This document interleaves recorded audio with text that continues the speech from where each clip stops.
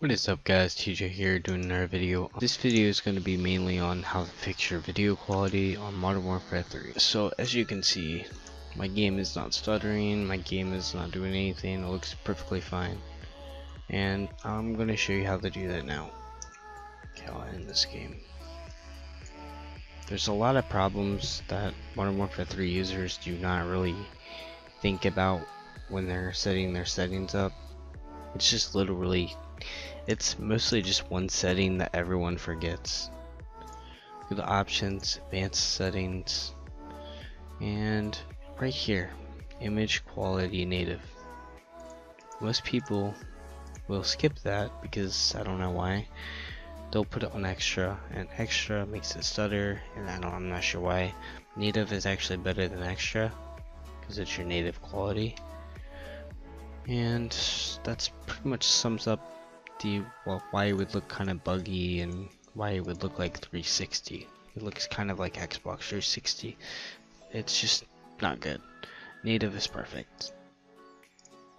And I can go ahead and show you. Why not?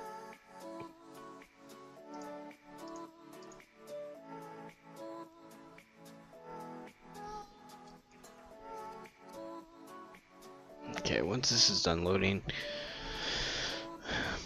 I don't have any stuttering problems with it on the highest settings. And what I'm doing is just pretty much running off the highest settings. I don't have like the highest graphics card on the market, but I do have a pretty good graphics card. But it was stuttering on the closest to the highest graphics card in the market, so you know something's wrong with the game at that point. Let's try this. Okay, I got a tool that will unlock your FPS and will give you kind of a easier way of dealing with stuff. If you want to make the game look better, if you want the FOV to change and stuff like that, just go ahead and set this to like 90.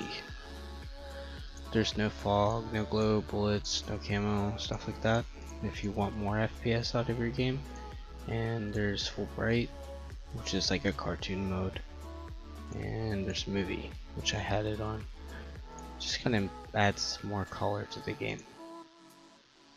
This is pretty much how you fix all the stuttering problems that I know of. If there's more, just let me know and I'll try to fix those. And I'm going to be doing this with way more games than just Modern Warfare 3, so people can kind of, you know, have a little bit easier gaming experience. So there's a few things on desktop. There's all depends what graphics card you're using, like what brand, GeForce, or just AMD graphics cards. I've never really had a problem with either of them, but if you have a problem with a certain card, I'll try to help you out. Doesn't matter.